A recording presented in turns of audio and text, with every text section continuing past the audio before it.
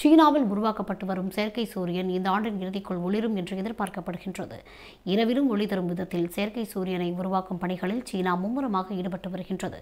பல ஆண்டு ஆராய்ச்சிக்கு பின்னர் செயற்கை சூரியனின் உருவாக்க பணிகள் நிறைவு பெறும் நிலையிலேயே தகவல்கள் வெளியாகியுள்ளன. HL2M என்ற அந்த சூரியன் அணுசக்தி மூலம் உயிரூட்டப்படுகிறது.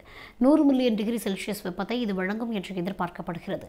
இந்த செயற்கை சூரியனின் மையக்கரு எலக்ட்ரான்கள் மற்றும் அயனிகளால் உருவாக்கப்பட்டது.